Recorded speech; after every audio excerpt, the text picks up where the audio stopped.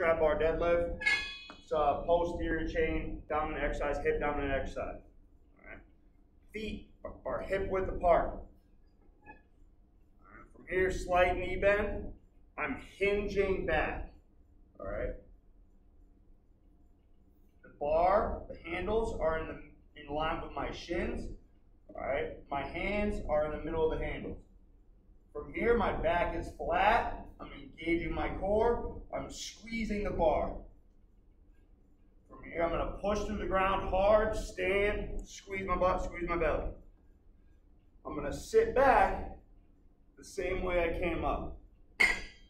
Tight, looking straight ahead, stand, squeeze your butt, squeeze your belly.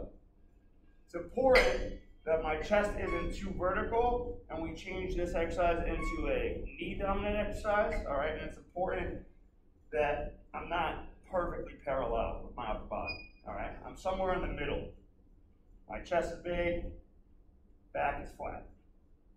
I should feel my lats, my shoulder blades, my glutes and hamstrings and core throughout this whole exercise. If you're feeling it in your low back, there's an issue, all right? If we're yanking it off the ground and rounding, there's an issue, right? I'm tight, push through the ground to stand.